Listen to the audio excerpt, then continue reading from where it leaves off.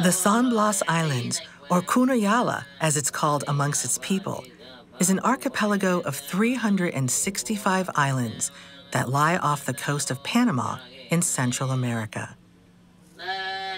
With only 49 of those islands inhabited, this enclave of postcard-perfect beaches is the home of the last endangered indigenous tribe of the Caribbean, the world-famous Kuna people. The Kuna Indians, also known as the Guna Indians, are a tight-knit, proud community. They won full independence from the Panamanian government in 1925 and have managed to preserve their unique language and traditions over the decades. Approximately 50,000 Kunas live in a secluded paradise untouched by modern influences such as electricity or internet, making them one of the world's most hidden and fascinating cultures alive today.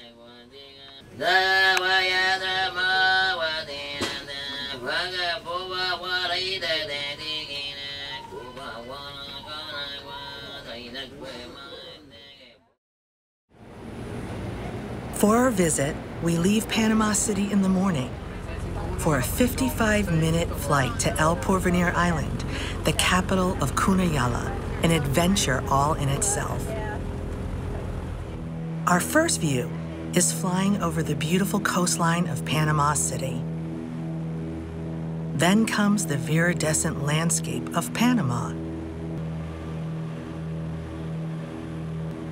As we enter Kuna territory with its jungle intact, it feels as if we are traveling back in time. The Kuna have a great love and respect for nature, and it's their dedication to the earth that has allowed them to flourish for centuries. It's easy to see flying over the islands that global corporations have left this paradise untouched. The Kuna do not marry outsiders. They run all of their own small businesses, have their own flag, speak their own language, and abide by their own rules. Fasten your seatbelt, as this island visit will be an experience like no other.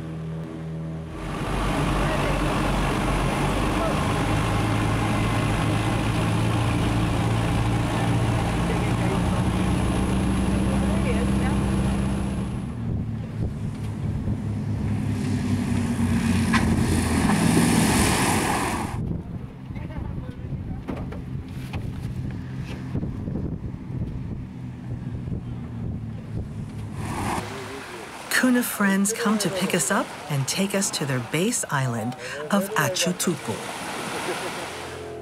As we pass even more beautiful islands filled with thatch-roofed huts on our way, one can understand why the Kuna have fought so hard to resist the pressure to westernize.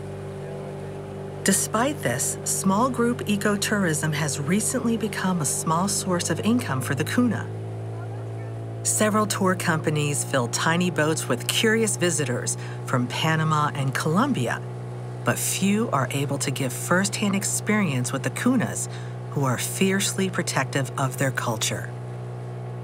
With the San Blas Islands falling outside of the Caribbean hurricane belt, the Kuna way of life hasn't changed much in over a century. And with a clean diet made primarily of bananas, breadfruit, yucca, coconuts, and fish, modern illnesses such as heart disease and cancer are extremely rare. Arriving on Achutupu, the Kuna women are happy to see us again. We have officially arrived in the land of Kuna, the land of the Kuna people.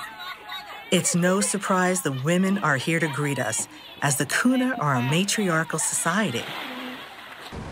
Men also play an important role in Kuna society. Each island is led by a tribal chief called a sila, a political and religious leader whose authority is officially recognized by the Panamanian government. Today, there are 49 autonomous communities in Kuna. The entire region is governed by the Kuna General Congress, which is led by 3 caciques, meaning the 3 great tribal chiefs. Each of the 49 tribal chiefs are elected for life and serve as both the political and religious leader of the community. Men, women, and children are all taught how to sail using a canoe.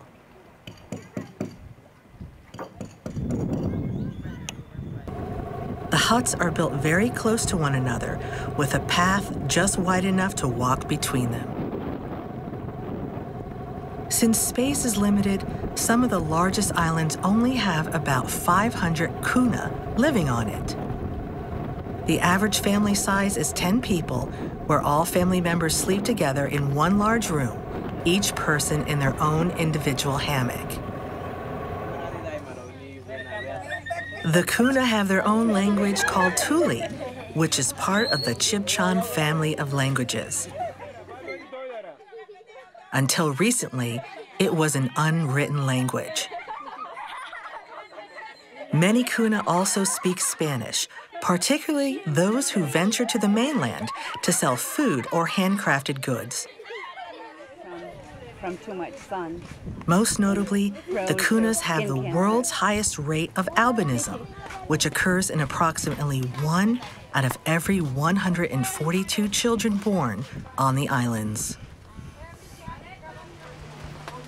Nose rings are common among Kuna women. At birth, a girl's septum is pierced during Iko'ina, the needle festival. And at puberty, she receives a small gold nose ring to always remind her how precious she is. The ring gets larger with age, but they are always made of gold. In fact, gold is the most valued metal in Kuna society. They make their jewelry by pounding gold into flat pieces, then cutting out shapes. One-of-a-kind designs often correspond with images found in nature and celebrate Kuna mythology. The Kuna religion is filled with symbolism and myth. They believe in the Big Father and the Big Mother, but that they both live far away, which is why evil spirits called poni can easily visit to cause illness and disease. However, during important celebrations, wearing gold jewelry associated with the images of the sun, moon, stars, animals, and other symbols can help keep those evil spirits away. And of course, the pieces are just fabulous to wear and equally stunning to look at. Panama has the lowest overall prevalence of tobacco use in the Americas. However, smoking rates are 3 times higher among the Kuna people. Nearly 30% of men and 10% of women enjoy smoking tobacco in pipes. On the island, smoking is considered an acceptable way to relax and celebrate the good life. And despite using the same tobacco that's sold in Panama, less than a dozen Kunas have died from cancer over the past 25 years. Tribal chiefs often visit one another to discuss local problems. Each chief travels with a spokesperson called a vocero and has an advisory board made of elders to help him govern the island. The stick this man carries indicates he is the one with the authority to enforce the rules.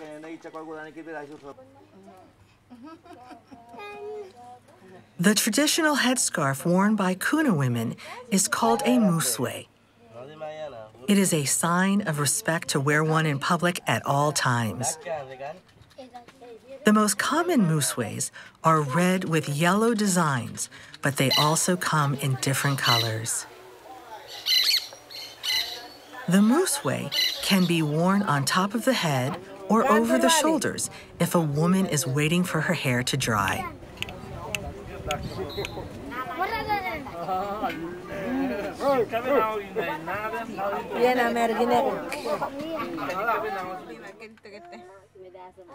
The tradition is for Kuna women to wear layers of gold during special occasions.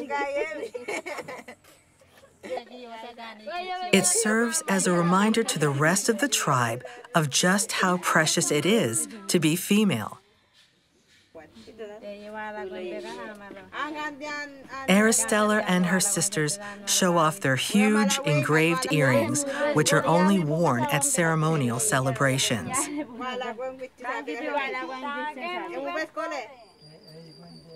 Bibi has the ultimate gold necklace of engraved panels joined with smaller emblems.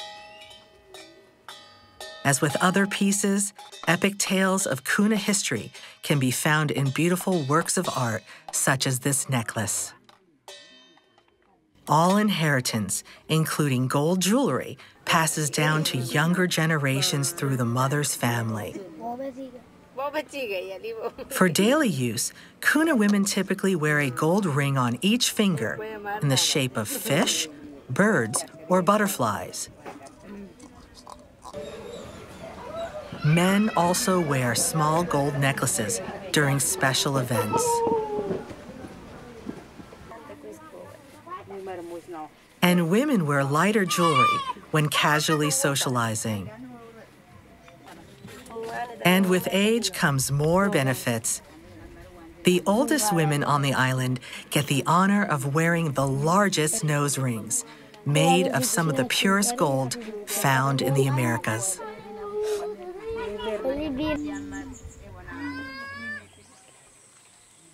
Ceci is picking a Nisa pod from a tree, more commonly known as a natto.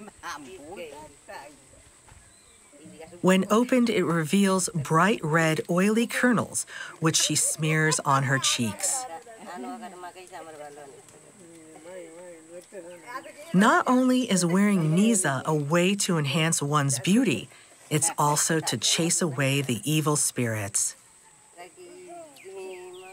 The Kuna women pride themselves with their face painting. Buna has painted a black line down the ridge of her nose and smeared her cheek with Nisa.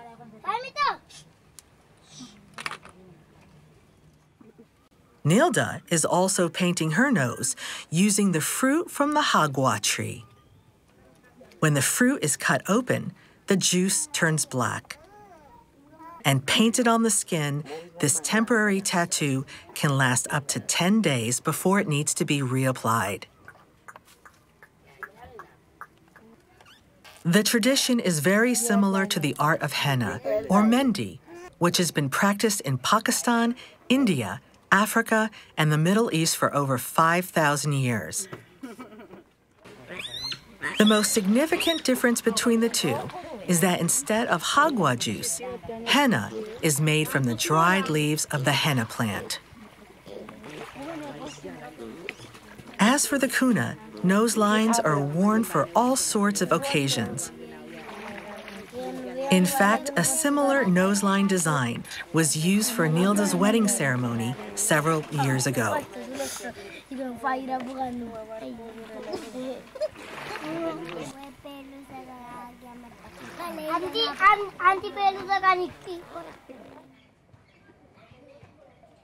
The Kuna women also bead both their arms and legs.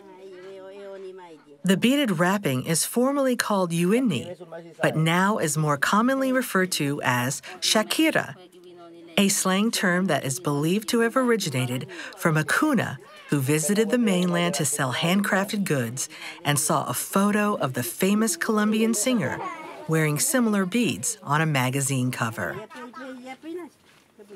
Kuna women are allowed to wear beads beginning the day after their puberty ceremony. Yards of string are looped through tiny glass beads, first on a wooden dowel that matches the woman's exact leg size. Afterwards, the beaded string is systematically wrapped and tied around the legs or arms, making intricate patterns with vibrant colors. The Kunas love having their legs beaded. It's as close to wearing fancy leggings as one can get. Despite being part of a matriarchal society where women are decision makers, property owners, and merchants, taking the time to celebrate one's beauty is considered a sign of strength among the Kuna. However, Kuna women are still responsible for cooking, cleaning, washing dishes, child rearing, bringing water from the mainland rivers, and making their own clothing, all without electricity or running water, in addition to all the responsibility of running a traditional household. In the early 1900s, the Panamanian government tried to ban the Kuna from wearing beads, headscarves, traditional dresses, or to practice their religious beliefs. In response, the tribes gathered together with force and revolted in what became known as the Tule Revolution of 1925. Soon after, the Panamanian government reversed their efforts and granted them autonomy over the San Blas Islands. Today, the Kuna are seen as an indigenous community to be cherished and protected. Just like the Western world, Kuna women express their individual personalities and preferences by wearing a unique style of clothing and accessories. It's a look so distinct and beautiful that Kuna fashion is recognizable across the globe. The Kuna are most famous for making molas. Mola is the Kuna word for both blouse and clothing and is best described as a method of reverse applique.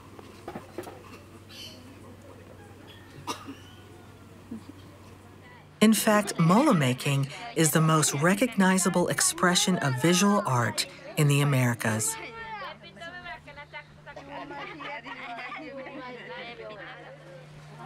The design is formed by sewing together 2 to 8 different layers of cloth and then cutting out and stitching together various shapes on the different layers. The more layers of cloth and cutouts, the more intricate and time-consuming it is to sew. Images on the designs can be anything the individual Kuna fashion designer wishes to create. Many pieces feature birds, fish, people, scenes, and symbols. Each one-of-a-kind design can take from 1 week to 6 months to sew. In comparison, Kuna men prefer wearing understated Western clothing, such as plain shirts, jeans, or shorts. Hats are a smart accessory for many men, and button-down dress shirts with colorful business ties are a favorite among the tribal chiefs. Men also enjoy the process of creating handcrafted goods, particularly weaving baskets, carving utensils, and creating wood carvings. Here, a medicine man, or shaman, patiently weaves his own basket to collect healing barks and herbs from the jungle. Kuna handcrafted baskets can be made of many different materials from the islands or jungle and come in a variety of different designs. Here's an example of a different style basket. It's amazing what can be created when nature provides the raw materials and man provides the creativity. Este tronco, ¿no? Es un palo durable. Este palo se llama igua. The shaman shows us the use of different tools and explains to us what the different types of bark are used for. El corazón de níspero. También este níspero. Este giro. También este duro. Sí, para quitar los dolores de cabeza. In one case, the arrowhead-shaped piece of wood is used to cure headaches. tiene que poner en el agua.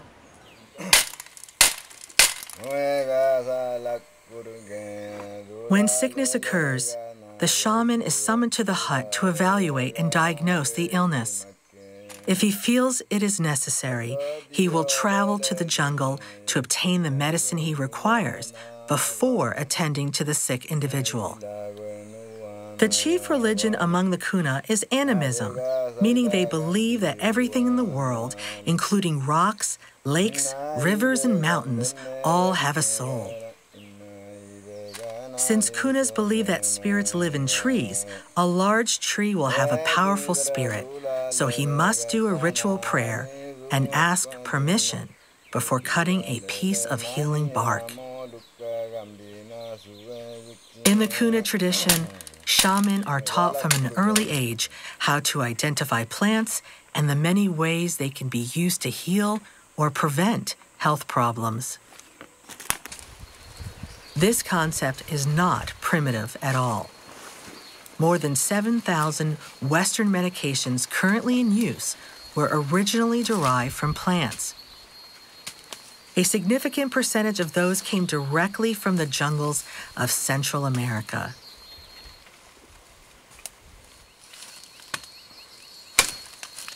Kuna medicine men simply use the original form of these plants to cure ailments by making teas and tinctures for patients to consume.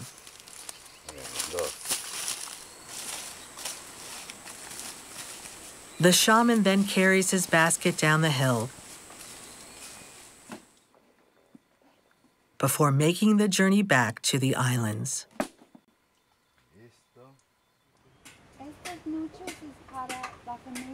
Every Kuna family has a box of medicine dolls carved from balsa wood called nuchus. Shamans use a combination of herbs and chants to heal their patients. Even cacao beans are a part of the healing process.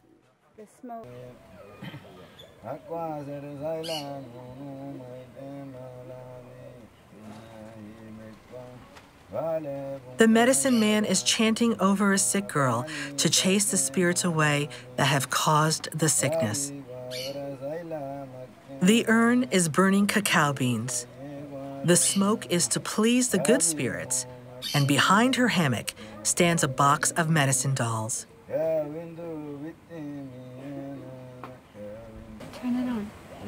The mother or the grandmother will always assist the shaman in the healing ritual. The entire region only has one Western-trained hospital for major emergencies, but there are several clinics throughout the region. Many Kuna combine both Western and Kuna approaches to healing when they are seriously ill.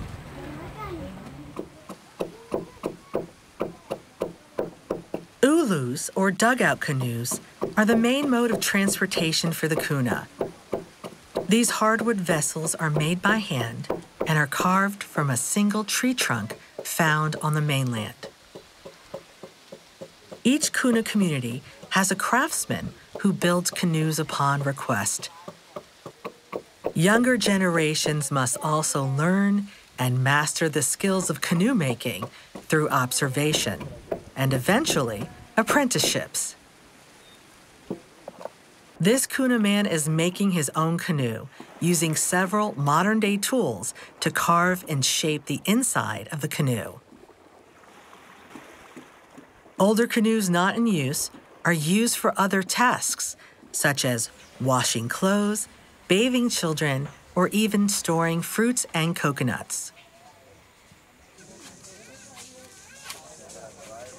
When a Kuna family needs a new house, the entire community comes together to build it.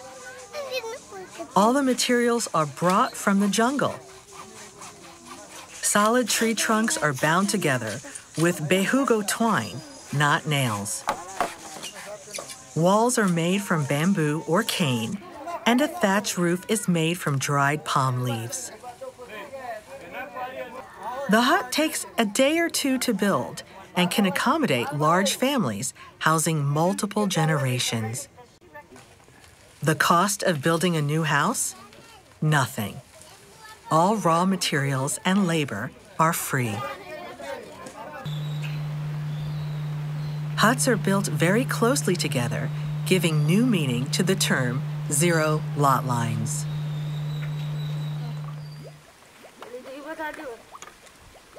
Since there are no fresh water sources on the island, Kuna women collect drinking water from rivers and water holes on the mainland.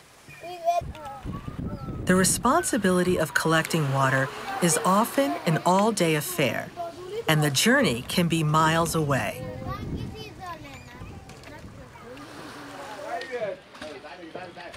The Kuna men are excellent fishermen.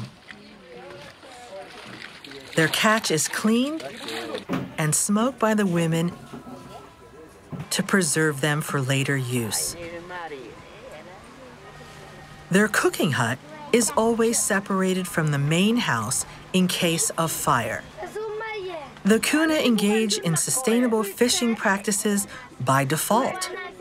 They only catch the amount of fish needed for the short term. As with other meats, the Kuna smoke their fish as soon as it is caught, as there is no refrigeration on the island. Huge quantities of bananas are brought out from the jungle farms to the island on a regular basis. The bananas are carried from the dock to the designated kitchens, where a group of women get them ready for the cooking pots. The Kunas are rarely over 5 feet tall, but their strength is simply amazing. This farmer has carried loads of bananas weighing up to 150 pounds, capable of traveling many miles from his farm on the mainland.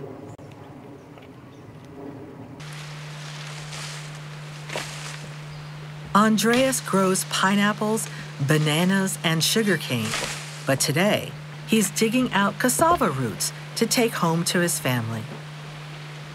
Cassava, more commonly known as yuca, is a staple food for the Kuna.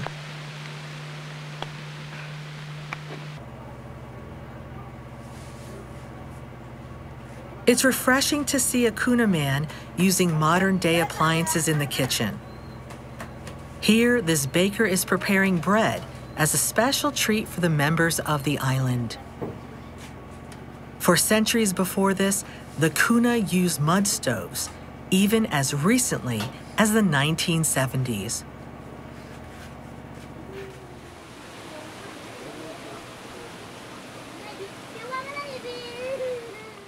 Iguanas are also smoked and preserved just like fish.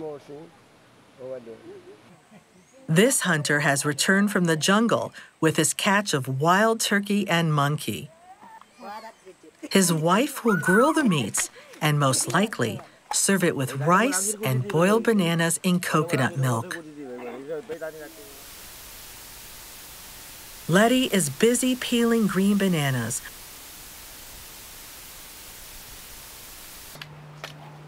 while her son-in-law is husking and opening coconuts, which she will later grate and generate coconut milk for cooking.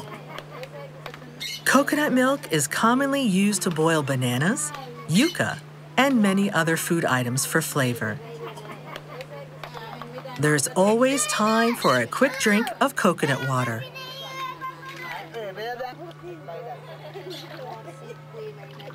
The coconut pulp is mixed with water, squeezed hard, then strained, and the milk is added to the bananas.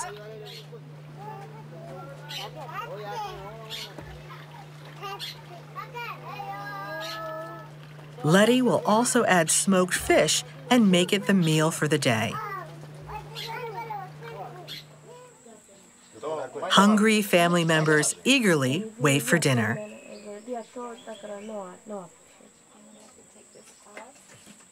Sometimes Kuna men help with the cooking, such as preparing fried eggs and assisting with other domestic chores.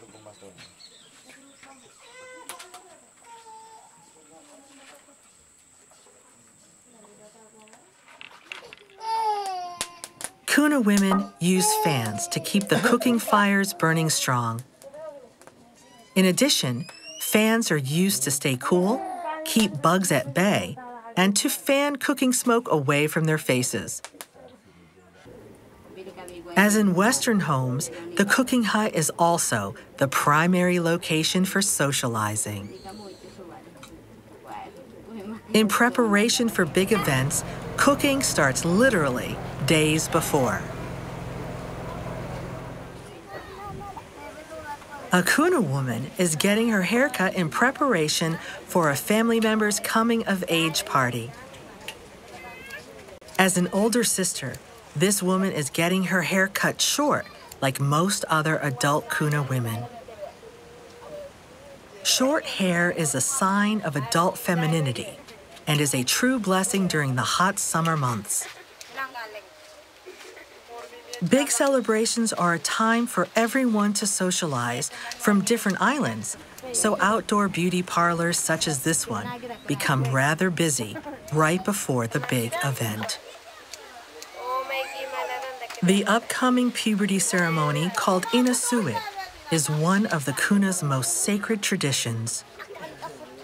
It occurs approximately 3 times a year to celebrate the girls who have transitioned into womanhood and lets the entire region know they will soon be available for marriage. It is also the moment that a Kuna female receives her tribal name. The girl's family will provide the entire tribe with a multi-day festival of free food, alcohol, music, and dance. Many days of festivities requires many Kunas to help in advance.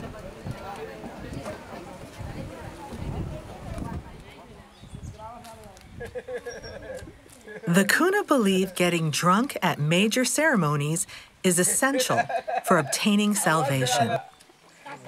The source of that bliss is their traditional alcoholic beverage called chicha. Unlike other countries who make chicha from other sources, the Kuna make theirs from fermenting sugarcane. They sometimes add coffee beans to give it a darker color. To make chicha, you first start with sugarcane, then comes the ingenious jungle press. Just jump, push, and twist.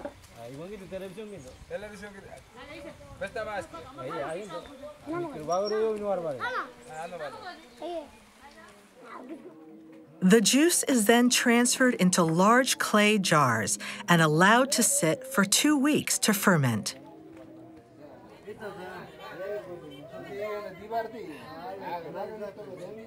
Tasting of the chicha is an important part of the upcoming puberty ceremony. This group of townsmen do the sampling. If ready, the party can begin.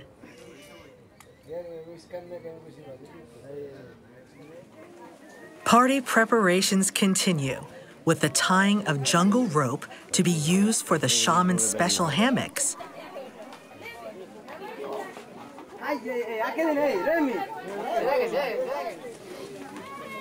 And the painting of the ceremonial sticks.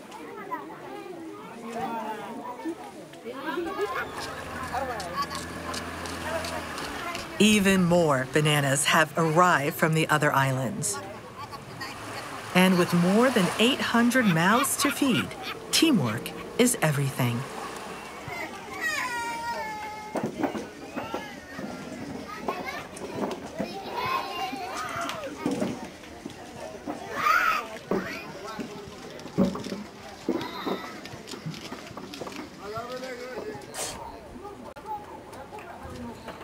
When it comes to chopping breadfruit, all of the ladies from the host island pitch in. Breadfruit is widely available as it is one of the few things that grows directly on the islands. For this reason, it is the most plentiful fruit of the Kuna diet. Delicious breadfruit can be prepared by frying or boiling it in coconut milk, the same way as bananas.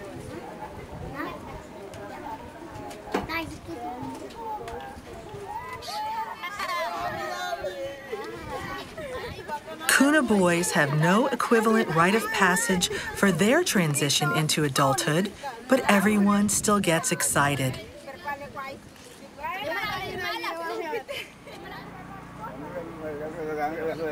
The tribal chiefs wear pink and are out and about on the island.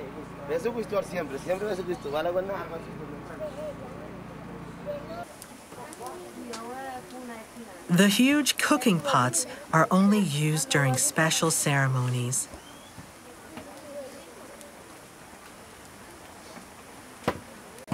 Since the party lasts 4 days, all 800 guests have to be fed, so the cooking hut is kept going day and night.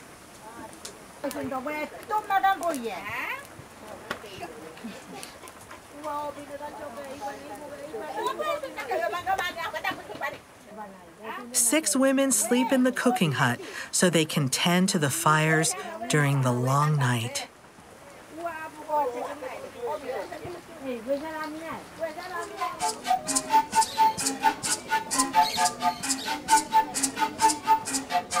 This dance symbolizes the official start of the celebration. Dancers will perform several times throughout the days and nights using rattles and panpipe flutes during the performances.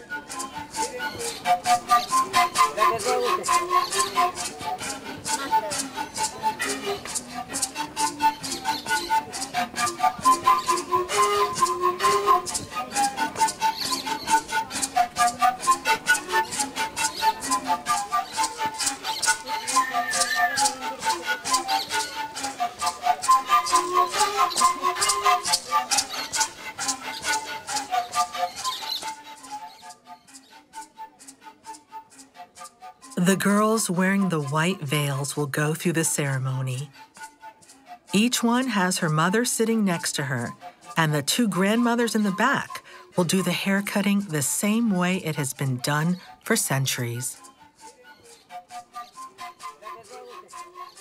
They sit in a special enclosure, waiting for all of their hair to be removed.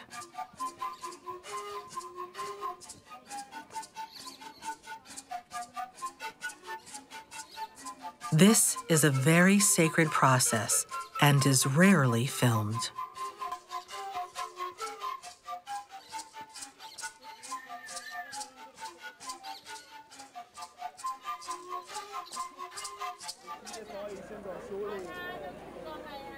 The two shamans performing the ceremony enter the enclosure, dancing with pelican bone necklaces and blowing smoke on the families to chase away any evil spirits.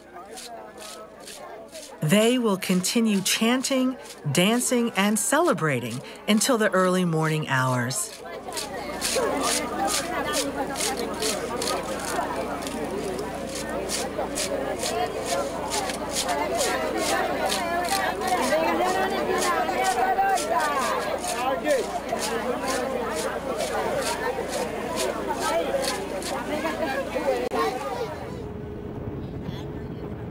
With the celebration of life comes the honor of death. Cemeteries and grave sites are located on the mainland, miles away from the islands. The burning pot at her feet once again contains cacao beans. Kuna women carry these fires for their entire journey in the canoe to ward off evil spirits and let positive spirits, such as their deceased loved ones, know they are coming.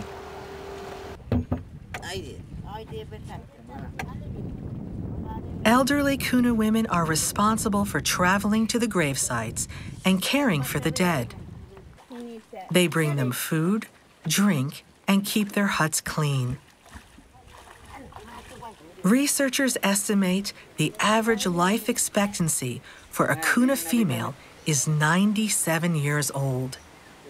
For a Kuna male, it is 93. However, it is not unusual to meet a Kuna who has lived well past 100 years old.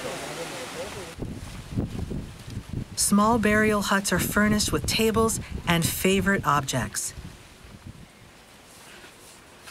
Everything the dead person has owned in life is buried with them. Dishes and cups are placed on top of the grave, ready for use in the afterlife. The Kuna pay their respects by chanting and prayer.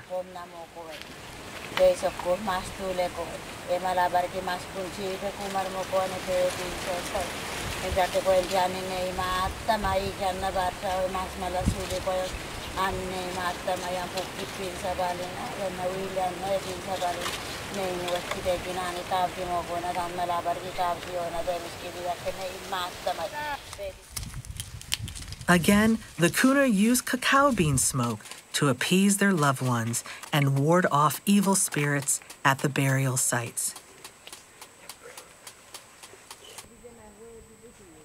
A child's toys are hanging on a rope so he or she can have something to play with in the afterworld. The views from the oceanfront grave sites are amazing. This man's reputation followed him into the grave.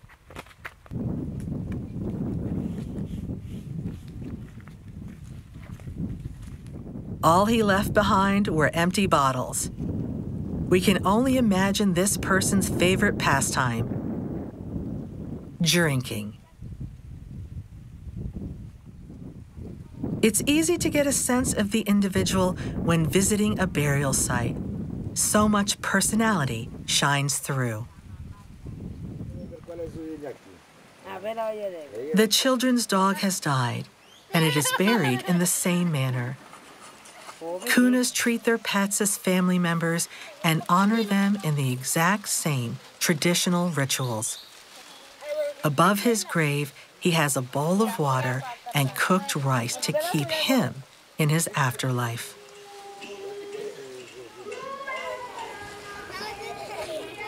The Kunas call themselves the Golden Ones, always happy and full of laughter. Children are the center of the Kuna community.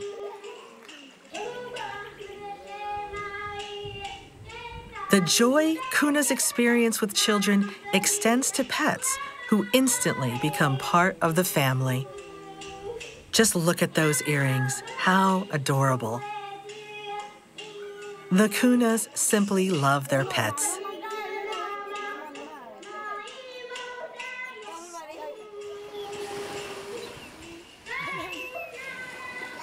It's hard to imagine what it's like to live in a society without Western inventions. But it is easy to understand why the Kuna choose to stay connected to nature and all of its treasures.